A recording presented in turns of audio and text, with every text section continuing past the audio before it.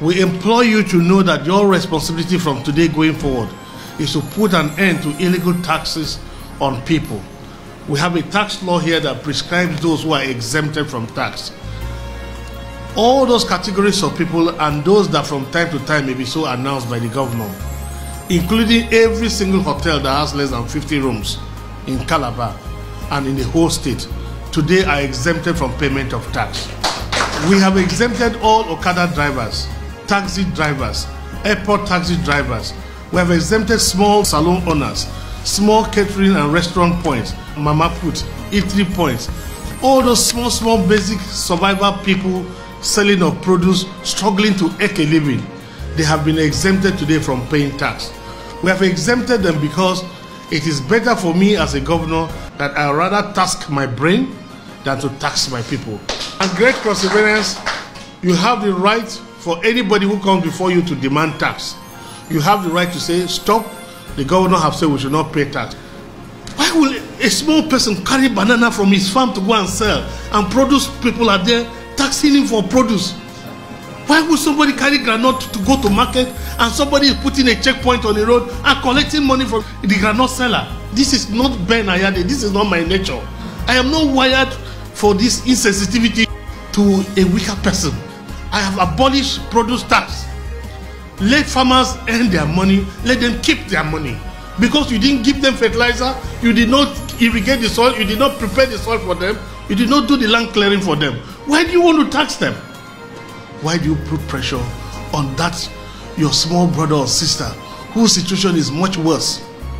Why will we expect that people who don't have scholarship for their children, who don't have good schools, they struggle to pay, struggle with the uniforms, struggle to have security in their small businesses, struggle to get water with their borehole, struggle with generator, and government is providing almost nothing to come back to such people and tax them?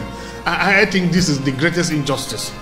I never knew that 5 years into office as governor, I would still find somebody who could live in a thatch house in Cross River. I almost cried because I knew how prepared I was, but it didn't end the way I had dreamt for the state. And I just think that somewhere God will just help me, because I really wish I could really help. I really wish I could help.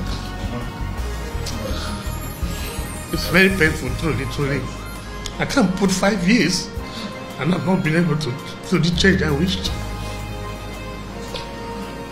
I know of some small people whose businesses are closed because even after signing into law that they should stop collecting tax, I still find people giving political appointment for a completely different thing, and you see them go back to these same people and dragging them and seizing and closing their shops and taxing. If we have to pay tax, let me contact the anti-tax agency. They will give us a tax code whether we fall under the category of those to pay tax or not. So your vehicles, your public life, your telephone numbers will be in the public domain, because everybody must call you to clear whether they have to pay tax or not to pay tax. And so I pick only men of God and women of God to serve here. I charge you that by the time you are done, let your agency be a world-class example for other states and countries to emulate. If God sees into my heart, let him take every single wealth I have.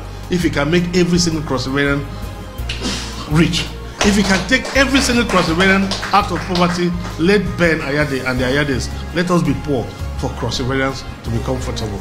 Let me see Calabar thrive again. And this is part of my post-COVID-19 response.